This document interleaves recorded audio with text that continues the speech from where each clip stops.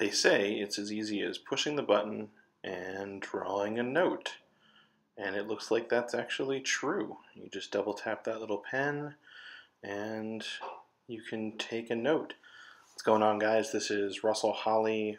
We are going to take a look at the Surface Pro 3 just as soon as I get done scribbling on this screen. Some pretty nice artwork there.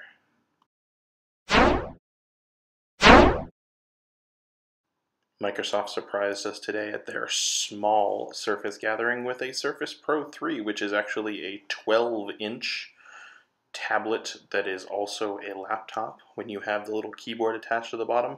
As the name suggests, this is the third generation of the Surface Pro hardware.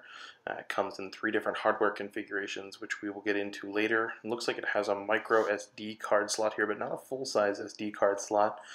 And it really looks exactly like the previous Surfaces, it's just bigger. It has a new pen that does not magnetically clip to the tablet. We're going to get into that later. What you do find is that the hinge is now a friction hinge. It doesn't just lock into a couple of places. And you've got that first little bit there where there's some give, where it won't prop up particularly well. But then you have a really impressive range here where you can bend, and every time you get it to set in place, with exception to the very end, there's very little wobble. But you'll see there at the end you get a little bit of wiggle once you've reached the end of the friction hinge. But the rest of it is surprisingly solid. You could use it in any of those angles and it holds up just well.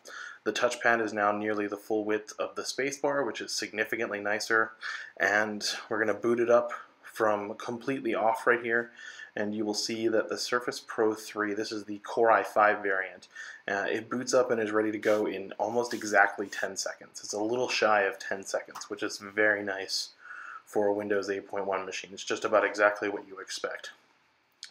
The machine so far has been incredibly fast, but obviously we've only had it for a little while here, so we've yet to put it truly through its paces. You can see this is, Windows 8.1. There's not a whole lot else to say there if you've used Windows 8.1 before.